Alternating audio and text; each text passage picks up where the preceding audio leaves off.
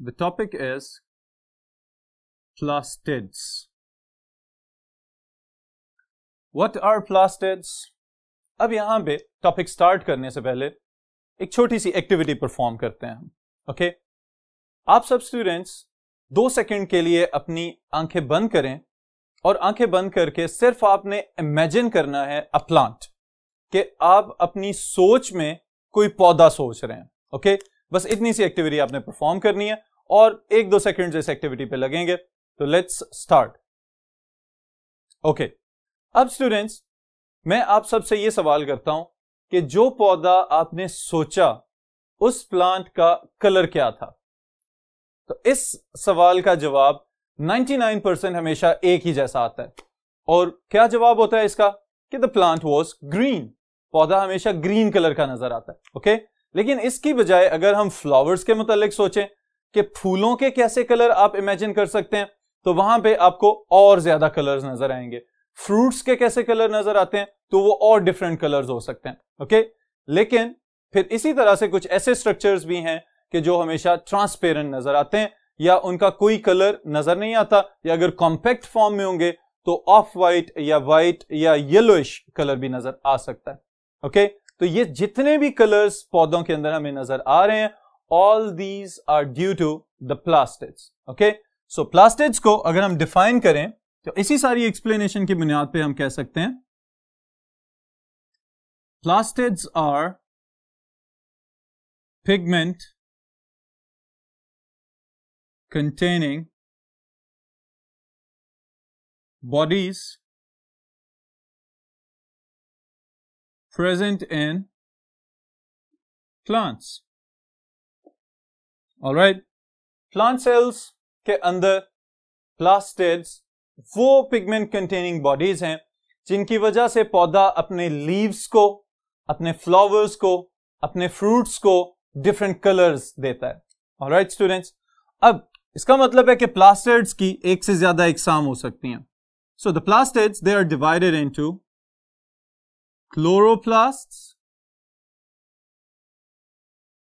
They are divided into क्रोमोप्लास्ट्स and ल्यूकोप्लास्ट्स. 3 मुख्तलिफ इकसाम के plastids हैं जो बेसिक टाइप्स इसकी हैं. पहले वाले क्लोरोप्लास्ट हैं, इनको हम डिटेल से पहले डिस्कस करते हैं. जैसा कि मैंने आगाज में बताया, it is an important long question. Okay, so the first one is chloroplast. Chloroplasts इनको डिफाइन करते हैं, फिर उसके बाद इसकी तफसील देखते हैं. Specialised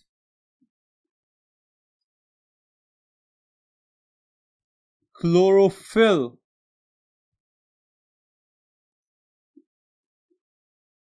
containing plastids that give green color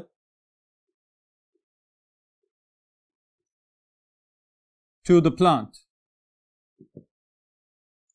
Okay students, तो इसका मतलब यह है कि जो majority of the plants they have green colour, या उनके पत्ते लीव्स जो हैं वो हमें मोस्टली ग्रीन कलर्स के नजर आते हैं. तो ये जो ग्रीन कलर है it is due to the chloroplast. Okay, सब्ज रंग के लिए जो रिस्पॉन्सिबल प्लास्टिड्स हैं दे आर क्लोरोप्लास्ट्स, और इन क्लोरोप्लास्ट के जो ग्रीन कलर है that is due to the green colouring pigment chlorophyll.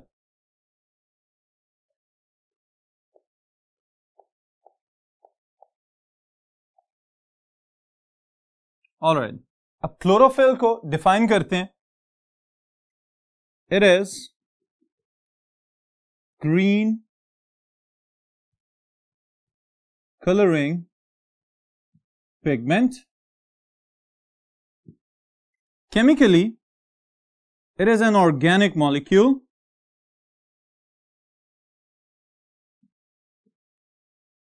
That is similar to haemoglobin. Haemoglobin इसका तो पता होगा आपको, but the central atom, it is an important multiple choice statement, central atom in chlorophyll is magnesium, while hemoglobin, Hb, hemoglobin, it is iron. Okay students, chlorophyll वो pigment है जिसकी वजह से प्लांट्स का कलर ग्रीन नजर आ रहा है, chemically organic molecule है और साख के एतबार से हमारे रेड ब्लड सेल्स के अंदर एक रेड कलरिंग पिगमेंट है, दैट इज हीमोग्लोबिन. हीमोग्लोबिन के साथ मिलता जुलता है, लेकिन फर्क सिर्फ इतना है कि हीमोग्लोबिन के अंदर जो सेंट्रल एटम है दैट इज आयरन Fe2+, और जो क्लोरोफिल है इसका central atom that is magnesium, that is Mg2+. Alright, ये एक इंपॉर्टेंट मल्टीपल चॉइस क्वेश्चन भी है, तो इसको आप लोग याद रखें. Next, about the structure of the chloroplast.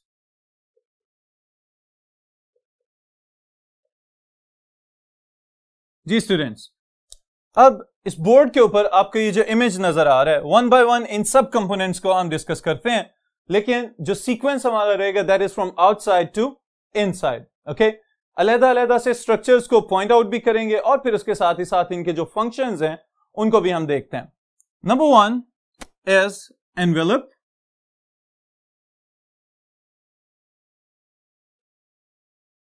Envelope की स्पेसिफिक टर्म क्यों यूज की जा रही है? Okay, the chloroplast is covered up by a double membrane.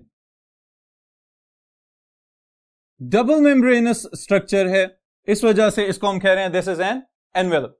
Okay, inside the envelope the chloroplast is filled up by a matrix, और इस matrix को हम कहते हैं stroma.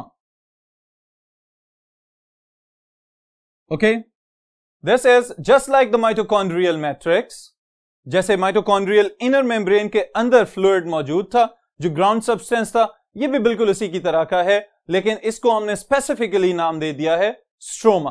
So the matrix of the chloroplast is known as stroma. Alright, और electron microscope के नीचे ये प्रोमिनेंट नजर आता है. देन इस स्ट्रोमा के अंदर क्या क्या मौजूद है? It may contain some enzymes. Okay, it contains circular DNA, and it contains ribosomes and sugars. All right students, अब स्ट्रोमा के अंदर इन इंडिविजुअल कंपोनेंट्स का क्या काम है? The first one are enzymes. बहुत सारे रिएक्शंस जो मेटाबॉलिक रिएक्शंस होने हैं इसके अंदर, उनको रेगुलेट करते होंगे, कंट्रोल करते होंगे और कैटेलाइज करते होंगे. The next two things, circular DNA और ribosomes, ये इस बात की निशानदही कर रहे हैं कि the chloroplast is a self-replicating organelle.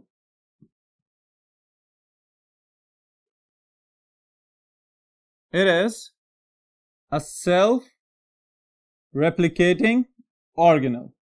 Okay students, और self-replicating organelle क्या होता है? माइटोकॉन्ड्रिया में भी मैंने आपको ये बात बताई थी कि वो वाले ऑर्गेनल्स जो खुद से डिवाइड हो सकते हैं, 1 से 2 में तकसीम हो सकते हैं, they are known as self replicating organelles. एक और टर्म जो इनके लिए यूज होती है that is endosymbiotic organelles. Okay, लेकिन एक इंपॉर्टेंट बात मैं यहां पे आपको मजीद बता दूं कि the ribosomes of mitochondria and the chloroplast, okay, क्योंकि ये समझा जाता है कि ये यूकैरियोटिक सेल्स का हिस्सा नहीं है, पहले ये इंडिविजुअल ऑर्गेनिजम्स की तरह रह चुके हैं, तो इस वजह से the ribosomes are prokaryotic 70S ribosomes. Okay, mitochondria में भी और क्लोरोप्लास्ट के अंदर भी प्रोकैरियोटिक राइबोसोम्स मौजूद हैं, there are the 70S ribosomes. Alright students, फिर स्ट्रोमा के अंदर एक बहुत इंपॉर्टेंट फंक्शन हो रहा है, that is carbon dioxide fixation.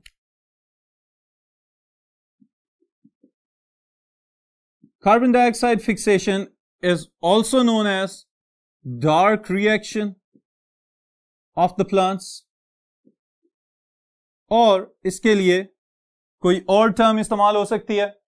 Yes, इस पूरे प्रोसेस का एक नाम है students, and that is Calvin cycle. Calvin cycle के जो रिएक्शंस हैं, they are taking place inside the stroma of the chloroplast. Alright, फिर मैट्रिक्स के बाद the next part, the next component of the chloroplast is thylakoids. Thylakoids, students, these are one of the most important components. किस लिहाज से? ये अभी मैं इनकी इंपॉर्टेंस आपको बताता हूं तो हमें समझ आ जाएगी कि ये क्यों हमारे लिए अहम है। They make up grana, जिनका इंडिविजुअल सिंगुलर है granum. Okay? Thylakoids are specialized light absorbing membranes present inside the chloroplast. ये जो हम कहते हैं कि पौधे रोशनी को कन्वर्ट करते हैं एनर्जी के अंदर, ओके? ये जितनी भी हम खुराक हासिल कर रहे हैं हमारे इकोसिस्टम के अंदर, plants are the ultimate producers, और हम सब के सब including all other species of animals, हम कंज्यूमर्स हैं, ओके? अब ये वाली जो थाइलाकॉइड्स हैं, ये वो साइट्स हैं, वो जगह हैं जहां पे लाइट को कन्वर्ट किया जाता है इनटू एनर्जी। So हम ये कह सकते हैं कि the thylakoids, they are important for light reactions,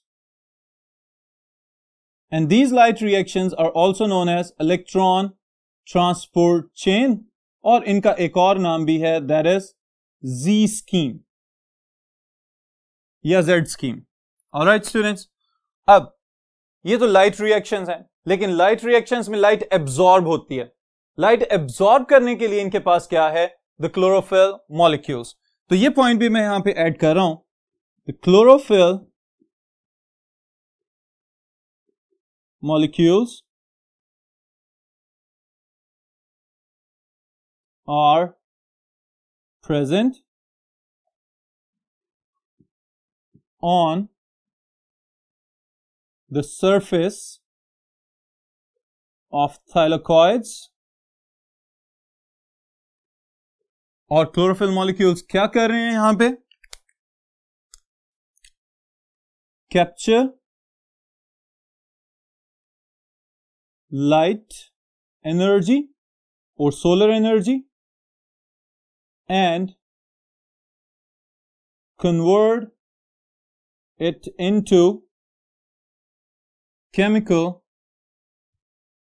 energy,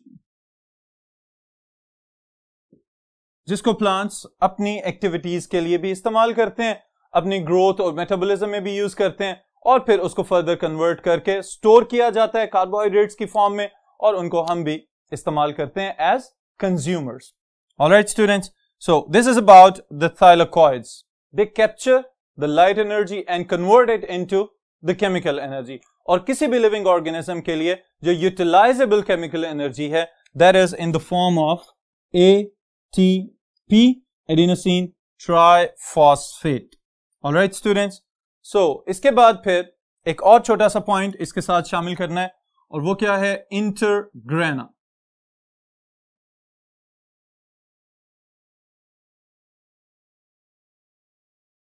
इंटरग्राना क्या चीजें हैं? ग्राना के दरमियान कनेक्ट करने के लिए स्पेशलाइज्ड मेम्ब्रेनस ब्रिजेस मौजूद हैं, ओके? एक जो ढेर लगा हुआ है बहुत सारे थाइलाकॉइड्स का, वो कनेक्टेड है विद द अदर ग्राना, और उनके दरमियान में जो कनेक्शन है दैट इज नोन एज इंटरग्राना। तो ये है बेसिक सा स्ट्रक्चर क्लोरोप्लास्ट का। फिर इसकी डिटेल्स ऑनवर्ड फर्दर आपके जो लेक्चर्स आ रहे हैं उनके अंदर मौजूद है।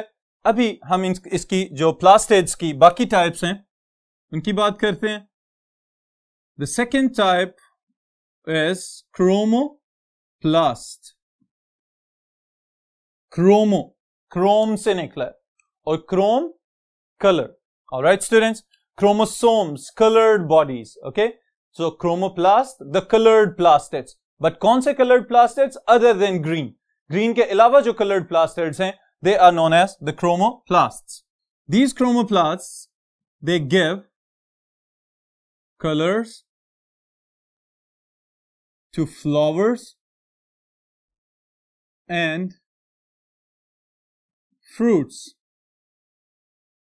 और एक साइंटिफिक लॉजिक कि अल्लाह ताला ने ये जो बहुत सारे फ्लावर्स पैदा किए हुए हैं, इनमें से बहुत सारे ऐसे फूल होते हैं जिनके बहुत ब्राइट कलर्स होते हैं. So the bright colours they always attract the insects, जैसे हनी बीज हैं या बटरफ्लाइज हैं. अब इस तरह के हशरात जब उड़ के इन फूलों पे आके बैठते हैं, वहां से पोलन ग्रेन्स पिक करते हैं, एक पौधे से दूसरे पौधे पे जाके बैठेंगे तो वो पोलन ग्रेन्स ट्रांसफर कर देंगे. That process is known as pollination.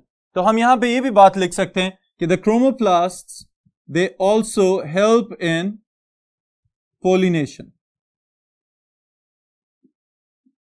और पोलिनेशन की वजह से डाइवर्सिटी या वैरायटी एनहांस होती है और फर्दर जो रेजिस्टेंट टाइप ऑफ प्लांट्स हैं वो पैदा हो सकते हैं. Alright students, the last type of the plastids is leucoplast.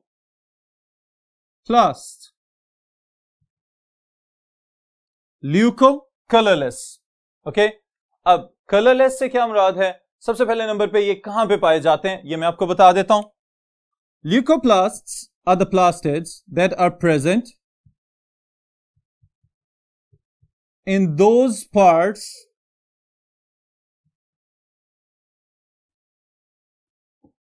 of plants where food is stored. जैसे कि अंडरग्राउंड पार्ट्स लाइक रूट्स.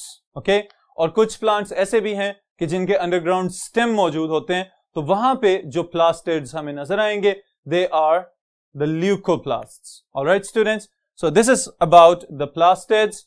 ये सारे का सारा सीक्वेंस आप लोग याद रखिएगा.